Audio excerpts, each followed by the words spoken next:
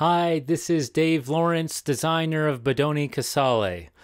So, down the page, you're going to find some ways to use it, some different things you can do.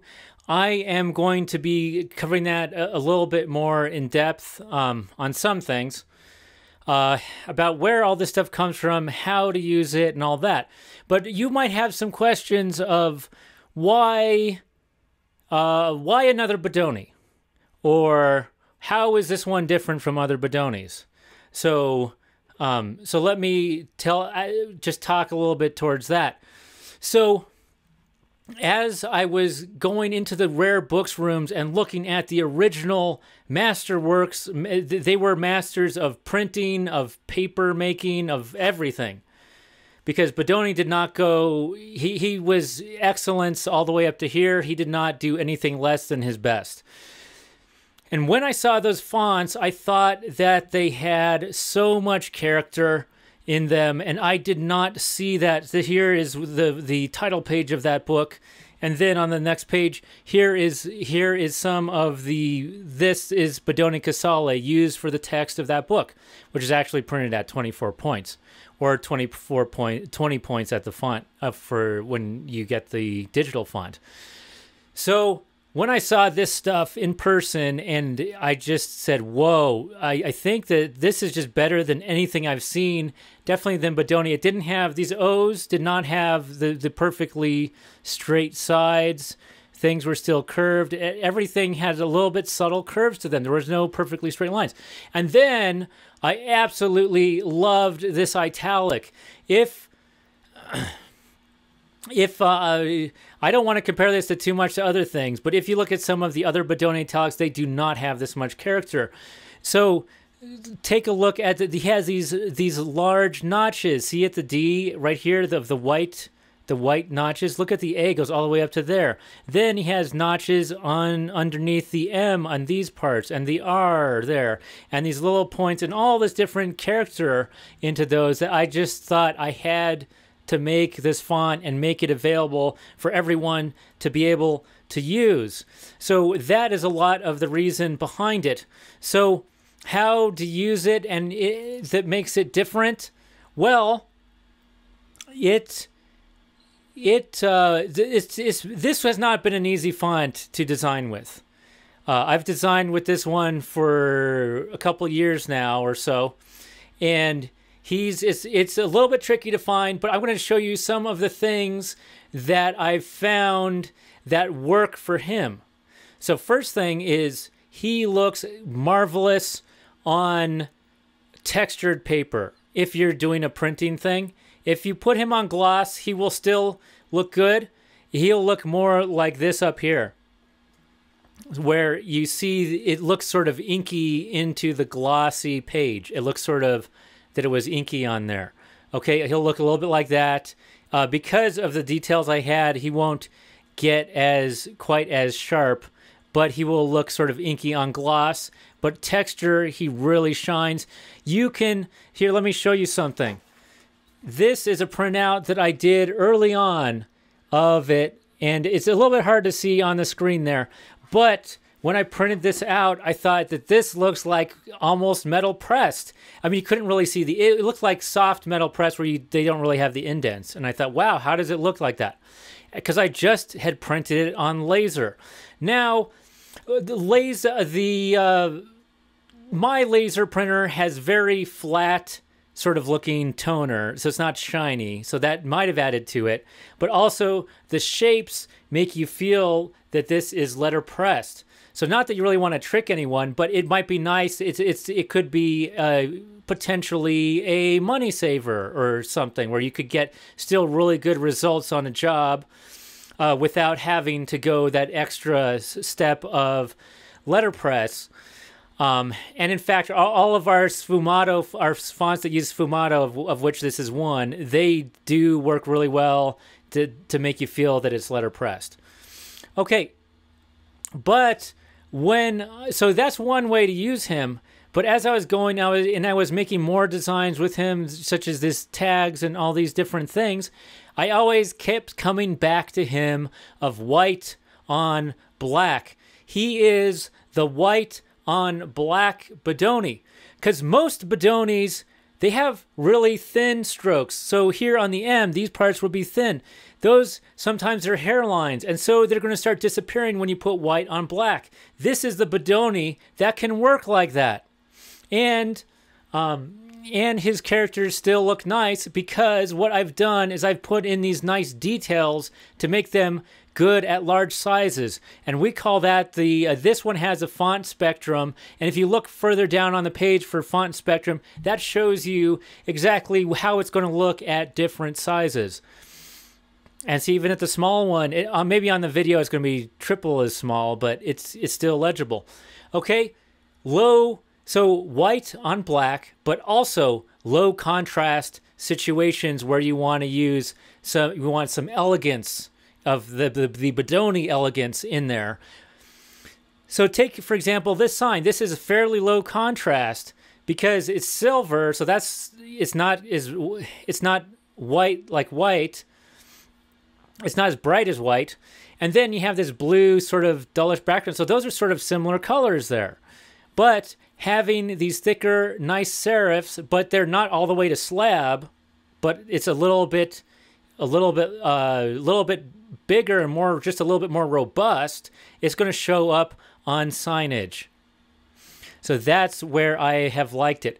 Now this comes, you can look down below. It has all the features, tons of design features in here. I show you about how the bowl joints, chisel stems, unicase. You have to check out this unicase thing. This thing is awesome because if I take a big thing of text, look at this one over here.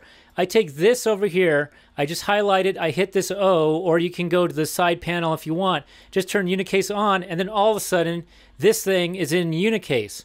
Now it even looks more Latin than it used to.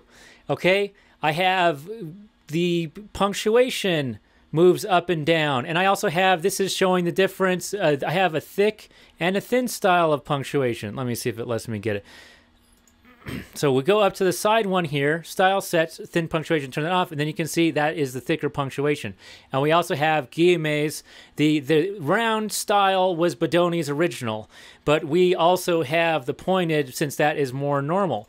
We have two types of W's. This one that I made for English because it doesn't take too much attention because W's are everywhere, right? And then this one, which is Bodoni's original, which I love for German. And Bodoni's fonts, they work great. They work for English and for all the languages, but they shine specially for Latin, I mean for French and Italian. Special dollar symbols. So look at how friendly this 30% off, not the one in the blue, but the one that has these sort of fun strokes right there. That makes you, it doesn't look intimidating, it looks friendly. Bodoni's originals look friendly. It's only that when the so what happened with Morris Fuller Benton, he made Bodoni, and that has been the model for a lot of Bodonis of the 20th and 21st century.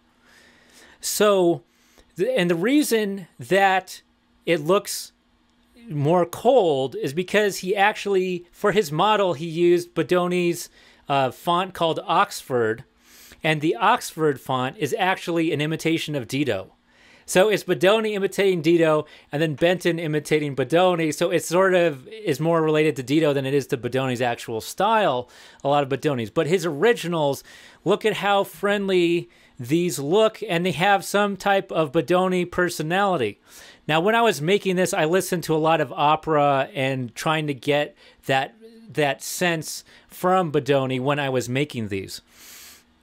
Here's some other things. Here is using the unicase for a label, and then the italic, and we talked a little bit, but I love the italics, and then the numbers are super friendly.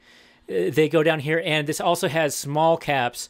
So this is using only, and you can see how you can get a great design only using Casale by himself. Here I've put him with Terracina, which has a little bit more of the curls, which is from the same book that I showed you.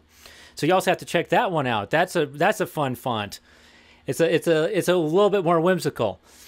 Now, so we talked about style, fashion, travel, all those different things in using when you want to use a Bodoni in low contrast settings or white on black. Now here's another situation is for some reason his italic small caps feels very nautical to me.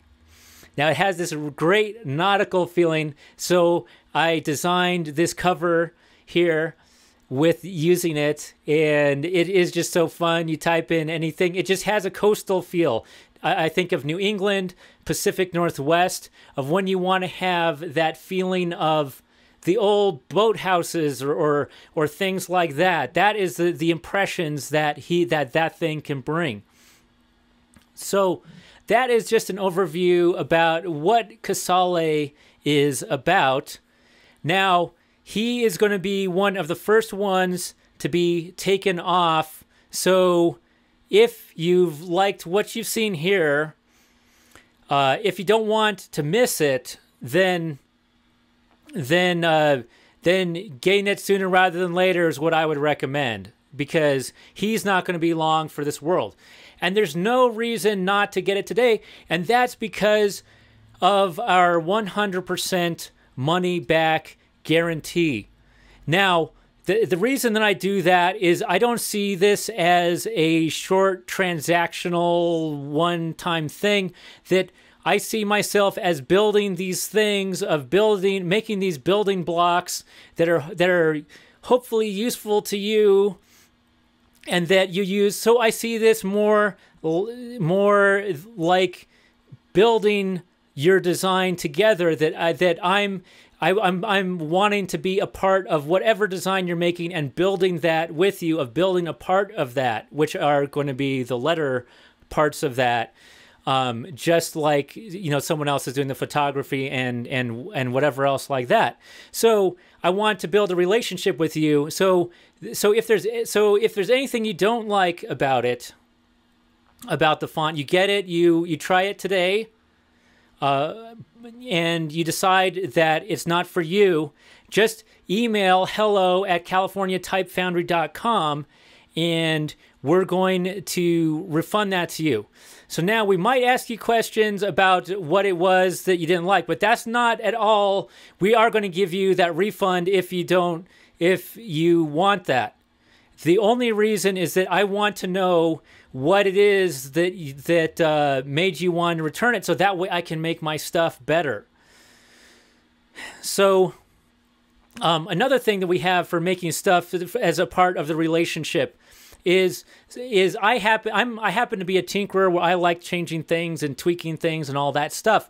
Now, if you find something that you want to tweak a symbol or something like that, our license, now see more details in our EULA, because I might not say it quite right here, but our license allows you to go in and to modify the font or modify the kerning and all that stuff, or however you want to do to meet your own style and your own needs. Now, what I would ask would be, I would love to see what changes you wanted to make, because I want to know that, because for me to make the best stuff, that I need to be in contact with great designers like you, who are going to help me become the best that I can be at this. So I really appreciate you watching. Pick that up. You don't want to miss it, and I will see you again soon.